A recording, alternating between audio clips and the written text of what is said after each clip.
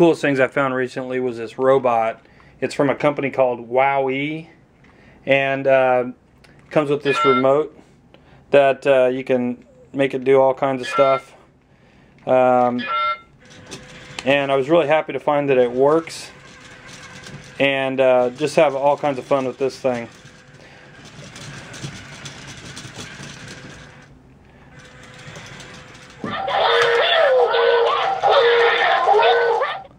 So I was driving through this town about 40 miles away, and I came across this thrift store that I hadn't been at before. So I went in, and I go in the toy section. I find this Vulcan EBF 25 Nerf machine gun. It's in pristine condition. It's got the tripod. It's got the ammo belt. So really happy about that. I paid $4.99 for it. I've got it listed on eBay for $70 right now, including shipping. And I think I'll be able to get that price. The next week, I was driving through the same town. I thought I got to stop back into that store, and I go to the toy section again, and I found this Nerf Recon CS5 gun. And neat thing about this is it comes apart, so it breaks down into all the different parts. This one actually has a little light up scope on it. This one I guess isn't going to turn on, but the funny thing was I found all of these parts kind of strewn throughout the toy section, and even in some of the other parts of the store. And I just kept finding these things, and I actually was able to make up 3 full guns. Now I'm missing a few parts. I'm missing the ammo cartridge for a few of them, but you know, still, it's a pretty good deal. For the smaller machine guns, I paid, I think, like $3.99 for them. I also got this gun here, and it's really cool. It kind of collapses down. It's a Deploy CS6 gun. It's also got a light on it. So, very cool. And then I also found a couple of odds and ends. This smaller handgun. So when it comes to Nerf guns, I am all set. I'm going to start listing all of these. I do have the machine gun listed, but the other guns will be going up on eBay shortly. I think for the whole set I have less than $25, so I could probably make between $120 and $150. Check out this move. Woo! Yeah, baby. One of my recent finds off of Craigslist is this Viewmaster lot. What's cool about this is I've got a whole bunch of the Viewmaster reels, and they are organized in these really cool Viewmaster storage boxes. The boxes are a little damaged, but you know they're still pretty unique. And then the reels themselves, they're basically full of reels, and it's really cool that they've been organized. This whole box is different locations, and they're organized and all sorted out for me. So really cool, the time and effort they put into organizing this collection. There are some, I think expensive reels in here. Unfortunately, I was really looking forward to the Disneyland reels, but unfortunately a lot of them got a lot of use, and they're not in great condition. There are a few that are, so I'll hopefully do okay on those. The lot also came with this projector, which it's a nice heavy-duty projector, and the great thing is it works. The bulb on it is fine. I did have to clean it a little bit to get it to project clearly, but very happy with it now. It works great. And then the projector comes in this box. Unfortunately, the box is a little bit worn, but it does a good job of storing and keeping the projector safe. So pretty happy with it. The whole lot I picked up was $75. It also came with these all the instructions and different things that go with some of the reels. So that was good to have. So $75 for everything. I know I can get $45 for the projector, and then the reels, it's really going to be. I'm going to have to spend some time on this, but I think I can do pretty well. I think I could probably double my money. It is going to take a lot of effort.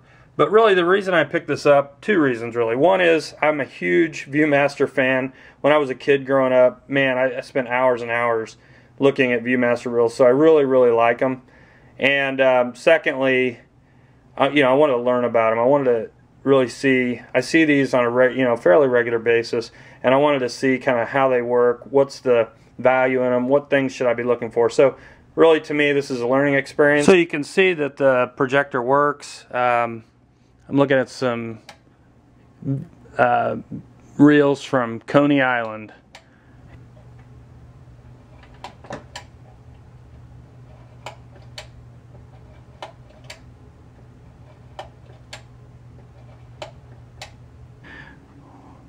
One of the neat things about this projector is it has a little viewing hole here where you can see the writing on the reel, so you can tell what you're looking at. So here's one of the reels from Disneyland. This is an Adventureland reel, and it's in really good shape. A lot of the other Disneyland reels are not, but this is a pretty good one.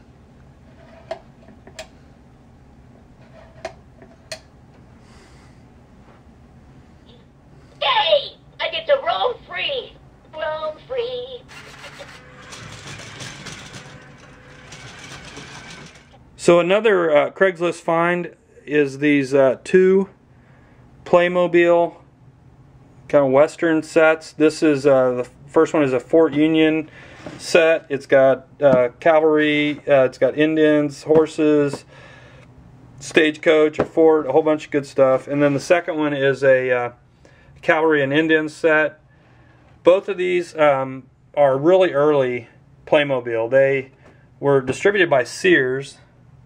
And I've seen other sets just like this. First of all, there's not a lot of these out there. So the sets that I have seen, a lot of them have different store names on them. I think I saw one with Kroger and different things. So these must be sets that Playmobil distributed through different stores, and that's why I think they're a little bit rare. I'm not sure that they were available for a long time. I paid $75 for both of them. They're in the boxes. The boxes are in not great condition. There's some tape on here. I might be able to get the masking tape off of this box, but this packing tape on this other box, I've tried to play with it a little bit, and I'm really afraid that it's going to be worse if I take it off. So I'll probably leave that there. Inside, the parts look to be in good. I don't have a parts list, so I'm not sure if they're all there or not, but they're all in great condition. So I got a bunch of these horses. I've got cavalry units, I've got equipment, I've got the wagon. So a lot of great Playmobil parts in here. Now they're spread out between the two. I didn't separate them or anything like that, but so I'll probably need to sell them as a unit. That's probably the way I'll do it. It's a little bit tempting to maybe part these out because I think the individual parts might actually bring a little bit more. So I'll do a little more research and decide whether I want to do that. So I paid $75 for both sets, but based on my research, I'm thinking I can probably get $150 out of the lot. But we'll see. Let's get down and boogie. What's that? So I bought this lot of jigsaw puzzles a few months ago, and I just haven't had a chance to do anything with them. These are all by a company called Jamar, and they're not all dated, but the two smaller puzzles are dated 1947. This one is a Cocker Spaniel, and this one is a Scotty Dog. And I figured for these, there's a lot of people that collect for their favorite breed of dog, and I think that I'll probably do okay with these two puzzles. The other two, of course, three are Disney puzzles, and really, really neat. This one's a Donald Duck. It's a 300-piece puzzle. Then I have a Mickey, Minnie, and Goofy, also 300 pieces. And then the last one is a Three Little Pigs puzzle. So I need to put them together. The lady who sold them to me told me that they are complete, but I'll put them together, take pictures of them, and put them out there. I'll probably put these on Etsy. I'm trying to build up my Etsy inventory, and I thought these would be perfect for Etsy. In the center of a swirling vortex. Oh, watch out! Are there tornadoes around here? I see something. That looks interesting. I'm worried. You've got the coolest. Watch out! Hey, I see something. That looks interesting. I